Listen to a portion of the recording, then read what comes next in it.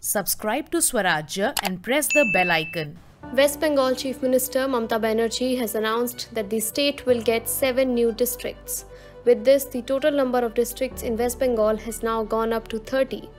The 7 new districts include Sunderban, Ichhamati, Ranaghat, Bishnupur, Jangipur, Behrampur, and one more district will be named Basirhat.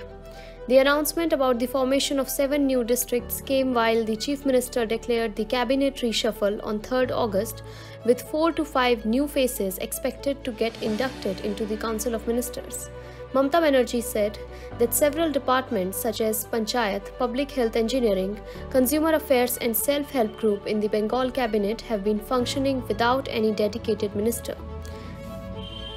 West Bengal BJP leader Sukanta Majumdar called the move an eyewash to divert attention from corruption and scams.